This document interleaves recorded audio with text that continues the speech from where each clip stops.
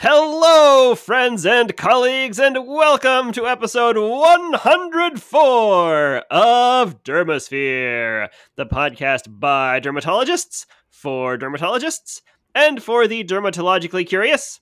I am one of your hosts. My name is Luke Johnson. I'm a pediatric dermatologist and general dermatologist with the University of Utah. And joining me, of course, is... This is Michelle Tarbox. I'm an associate professor of dermatology and dermatopathology at Texas Tech University Health Sciences Center in beautiful, sunny Lubbock, Texas.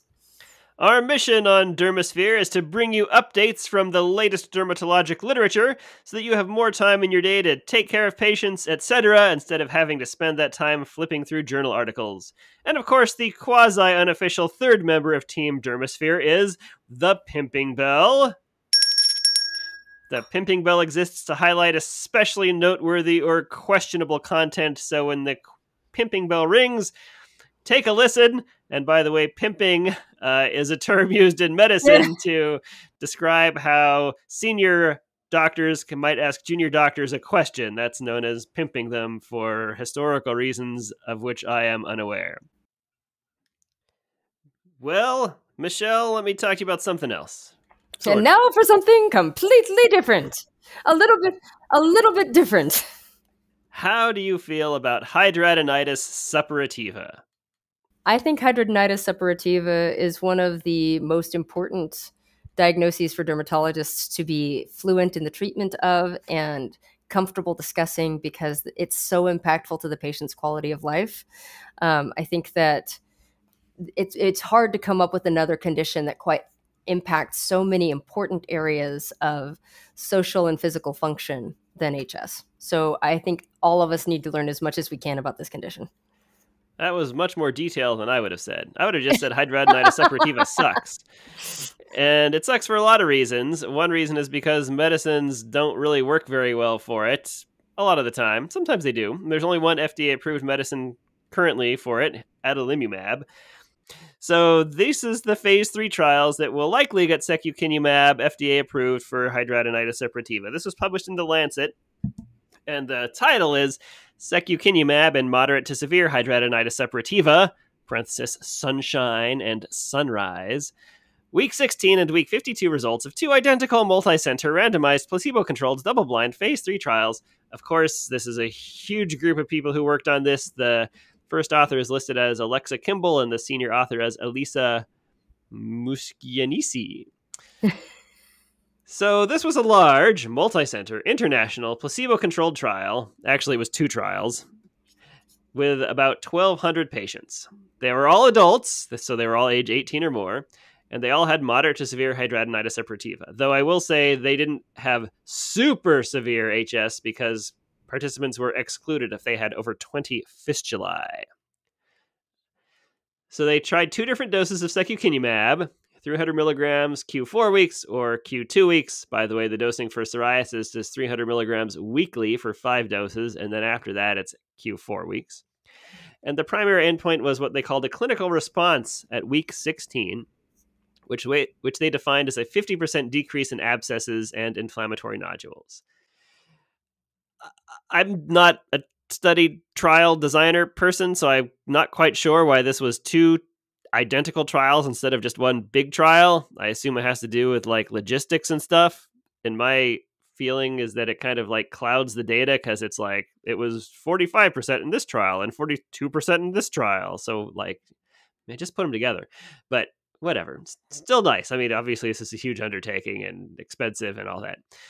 So overall, about 45% of patients on treatment achieved this clinical response. 45%. Compared to placebo, where the number was about 35%. So 45% versus 35%. You can see why I was less excited about this after reading the trial. But still, it's better than nothing. The Q2 week dosing does seem better than the Q4 week dosing, as in one of those 2 trials, the Q4 week group was equivalent to placebo. So not super awesome. So the number needed to treat is like 10 if we're talking about 45% versus 35%, which is kind of a lot. but it's something, and hidradenitis suppurativa could certainly use more things to treat it. And also, the trials for adalimumab that got it approved weren't super awesome either. I looked them up just to remind myself, and it was like 50% response in this treatment group versus 28% in this placebo group. But I will say that I've had some patients who do really well on adalimumab. It seems to work actually better in real life than in the trials, so maybe we'll get lucky with secukinumab as well. How about cost? Secukinumab is $14,000 per month if you're dosing Q2 weeks. Adalimumab is about the same.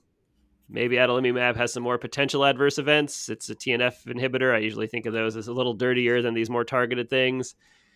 Perhaps biosimilars could bring down the cost. There are adalimumab biosimilars now, though I poked around quickly on GoodRx, and it looks like the biosimilars are equivalent in price to the brand name adalimumab, so what the heck is the point? So if the number needed to treat is 10, then that means we are spending $140,000 per month as a society, basically, to achieve this clinical response in one person with hidradenitis suppurativa, which I'm not saying is not worth it, but at least something that, of course, we should be considering. The authors obliquely refer to the rather disappointing results by commenting that HS is a difficult disease to treat and often requires multimodal therapy, which is fair. And they say that it usually requires both medical and surgical approaches, which it does. I think the HS experts, especially in the past few years, have been advocating a lot more procedural approaches to these instead of just relying on medicines. You know, excise the sinus tracts, punch excise these things before they start to get worse, that kind of thing. And the authors also point out that a high placebo response is a known thing in HS trials. Perhaps it's regression to the mean. Like if you enroll somebody when they're moderate to severe just by natural disease fluctuation, they're going to be mild a fair amount of the time. Also, they say this is an argument in favor of using placebos, especially if you're studying hidradenitis suppurativa, because if you just get 30 people with HS and you put them on spironolactone and half of them respond, well, who knows if that was actually the drug or not, which I think is fair. We've previously discussed another article which stated that there should be like 3 arms: placebo plus drug plus the group where you just do nothing with, so that you can really see kind of how it would pan out in real life. So it'll be nice to have something else we can like actually get approved for our patients to try if they have HS. I will say based on these results, I would use adalimumab first. And if they don't respond, to go to secukinumab. I don't think there's a pressing reason why you couldn't hypothetically do both, though. I don't think most people are going to do that at the beginning anyway.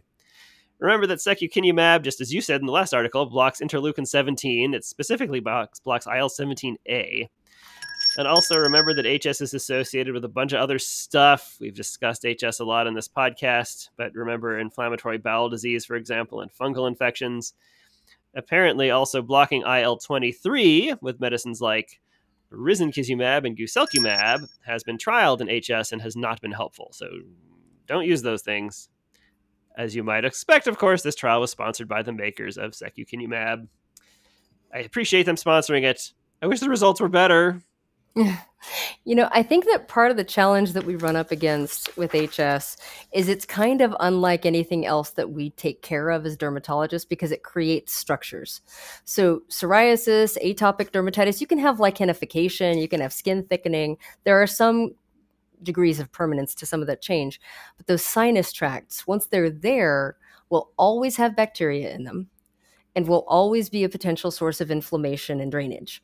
So we're kind of looking at these as the efficacy of like a bomb defense system for a city that's already been bombed, at the ability for this bomb defense system to maintain functional plumbing.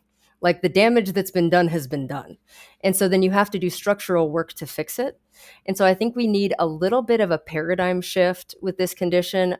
One of the things that I think is very important and kind of goes along with what you were discussing with like the ECHO education of our primary care colleagues is helping educate our primary care, our OB-GYN colleagues, our pediatric colleagues as to what HS is, when it's becoming active, and when it's an emergency to get to the dermatologist. Because the longer it's active and making structures, the more difficult it will be to treat for that patient's lifetime unless something surgical is done to those structures. So I think that that's part of the issue that we run into with HS. I consider it a dermatologic urgency because the longer it's active, the more it's destroying normal anatomy, and the more it's making these pathological sinus tracts that will create ongoing and lasting inflammation and scarring unless something significant is done to it. So it is a hard row to hoe. So I think that that's also probably part of the reason for this regression to the mean question about the washout effect of efficacy in these studies, because it is also a very heterogeneous disease. It has hormonal influences. It has effects from environmental pollutants. I think that's something we're going to learn more and more about.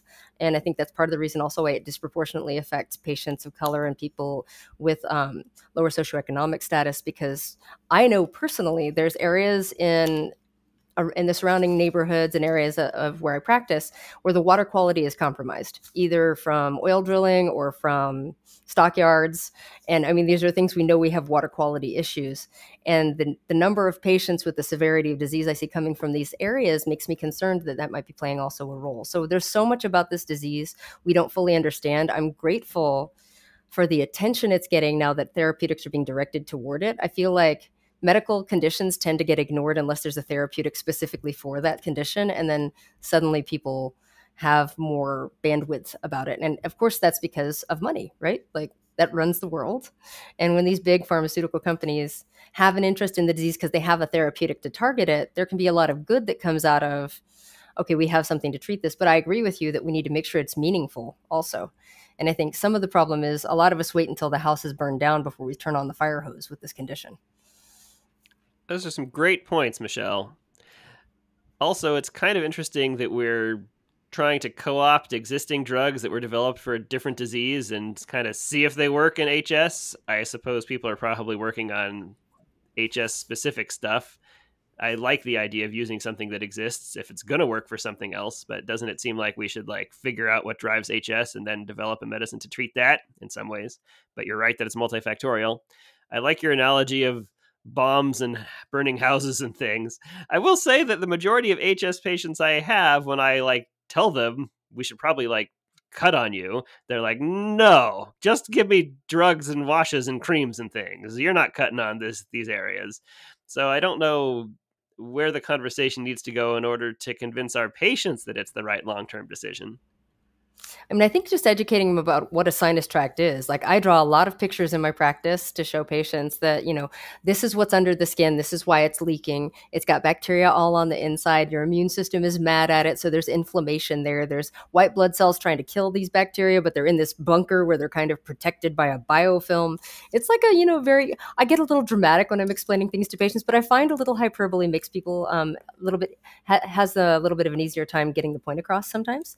And sometimes giving a little bit of anthropomorphization to the bacteria, like, oh, these are the enemies in the tunnels here, and they're protected by this biofilm. It's just, you can give them some education about why you might need to do a different therapeutic. I also think that, of course, we group these things into groups that look like the same thing to us, but I don't know that they're all exactly the same thing. There's a subset of patients, typically women, usually 30s to 50s, and usually a little bit higher BMI, that can have comorbidity of psoriasis and HS. And in those patients, I really do think that the cytokine signaling is probably very similar, and using the psoriasis biologics for those patients probably makes sense. But there may be another pathway that's involved with different patients who have HS. Like we all have those patients we treat that don't make sense for having HS, like a patient who's very thin that doesn't have any of the other risk factors. They're not a smoker, but they have this crazy HS out of nowhere. I think that like psoriasis, like atopic dermatitis, these are clusters of conditions that look the same to us, that we put in the same category, but maybe don't behave the same way on a molecular basis. And as we understand better the pathophysiology of these conditions, we can target them more precisely and hopefully have better efficacy. I think a combination of that and intervening with therapeutics or techniques that deal with the structural issues or preventing the structural issues from occurring in the first place is the pathway to success with HS. Good talk. I have strong feelings about this because these patients suffer so much, and I'm like the HS person in Lubbock because I'm one of the female dermatologists that sees a lot of different age groups and stuff. So I have patients I have a 9-year-old with horrible HS. I have patients from 9. I have an 85-year-old with still active HS.